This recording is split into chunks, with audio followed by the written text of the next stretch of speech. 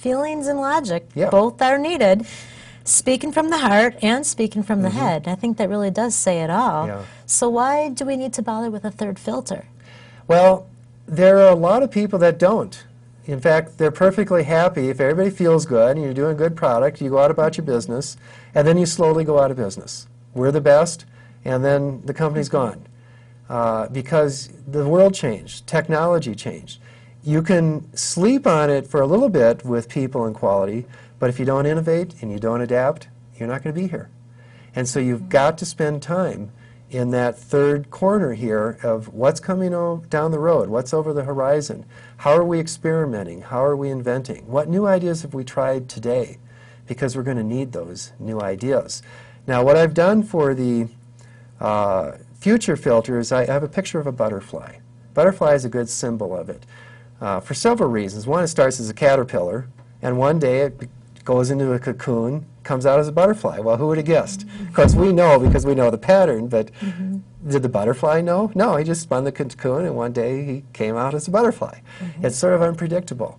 Another thing about a butterfly is you don't put a leash around its neck and take it out for a walk like a dog. You just let it fly. And the innovation filter in an organization is letting go. Very, very much letting go as the butterfly flies away. The other reason I like the butterfly as a symbol for innovation is the whole idea of complexity science and chaos science started the day the butterfly effect was invented. About 1961, Edward Lorenz, who was a meteorologist, was running some computer programs on his digital computer in the early 60s, and he thought he could predict weather maybe 30, 60 a year out because we could do anything back in the 1960s. And he reran some numbers, and he got different results from the same thing. And what he discovered is he had input numbers accurate to 3 decimal points. The internal memory was 6 decimal points. So you take temperature, a difference of less than 1/1000th of a degree, made a big difference in the long run. And it just hit him, said, wow, that means a butterfly flapping its wings in South America could affect the weather in North America, and I have to factor that into my model. I can't factor that in my model, so therefore I will never be able to predict the weather more than a few days out. That was about 50 years ago, and he's been proven right. You know, we can see the weather in the next couple days, but not 30 days out. That's the butterfly effect. You forgot to factor in the smallest little difference. Another interesting thing out of complexity theory is what's known as collective intelligence. See, I got a picture of some bees building a hive.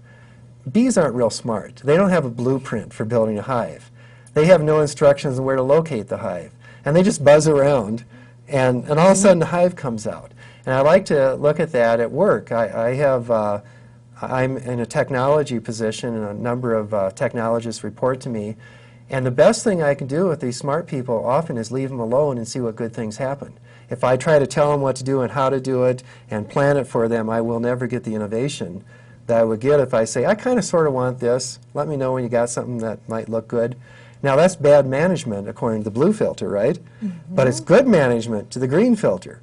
And collective intelligence is letting people go. And I heard that 3M used to say 15% of your time at work should be spent on something other than work. That's how we got Post-it notes. Some guy said, what could I do with glue that's no good? And he came up with glue that's no good, put it on the yellow stickies, invented a new industry. Because that's innovation. Where did it come from? Don't know. But you get a bunch of smart people, collective intelligence, you never know where it's going to go. Another thing that comes out of the whole complexity world is this idea of order and disorder. We like to think we can control nature, we can put out forest fires, but the more you learn about the forest is the fire is part of the forest. In fact, there's some trees that never germinate except after a fire.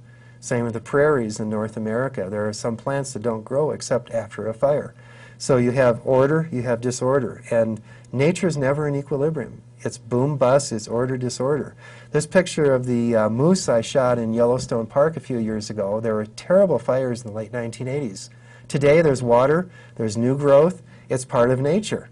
Even though we don't want the fire, it is very much a part of it, and disorder is a part of this whole future filter and innovation.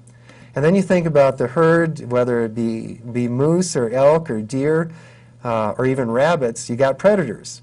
And we know if you don't have predators, the herd gets too big, and then you got to have hunters go kill them or something, or they starve. But unfortunately, we often think that nature puts them in balance. Don't we think there's equilibrium between predators and herd? Well, in reality, it's boom-bust. The herd gets bigger and smaller depending upon the climate and a lot of things. The predators get bigger and smaller depending upon the size of the herd, and it's never in balance. Never has been, never will be, and it's always boom-bust. You get too much herd, too many predators. Life is very much boom-bust, can't be controlled. So then you say, what do I do with that piece of information? Is it good that we can't predict, can't control? Well, no. But if I look at economics, and you know, in the 20th century, we had a major depression, we had booms. The 21st century, what have we had? Booms, we've had bust. You know what we're going to have in the future? We're going to have boom and we're going to have bust. And I don't care what the politicians want to do about it, because that's the rule of nature. That's the rule of complexity. That it gets out of hand, there's no equilibrium, and there's no control, and you never know what's around the corner. On the other hand, you put on the blue filter, and you can control. That's why we have a Federal Reserve. That's why we elect politicians to do something about the problem. That's why we have bankers. So you can have equilibrium of supply and demand. And one isn't wrong and the other right. They're both right, and they're completely different. They just happen to overlap. Now, it'd be, that alone is interesting, but then how do people feel? You know, we do want socialism. When I get old, I kind of sort of want Social Security. I'm glad my parents have it. And we do want health care, don't we? We just don't want to pay for it. That's the problem, right? It's true, yes. Yeah, we want it, but we know we can't have it because our logic says it can't be done, we can't afford it, but our emotion says, but I want it. Well, socialism is appealing, and it's right. We want to take care for each other. What I would say is there's a sweet spot where there's a little bit of chaos, a little bit of control, and a lot of feeling. And if you get only one, you're looking only at the red, and you're not getting a good picture. So pure communism takes you nowhere. But pure capitalism run away amok, and libertarianism also takes you nowhere. That's that future filter, and pure control of traditional economics takes you nowhere. But together, we can have a powerful economy just by letting it all come together. Sort of fun to me when I see the possibilities. Instead of saying, I got to do this, I got to do that, say, well, I can do this and I can do that, and something good might happen. Yeah, I think so. I agree.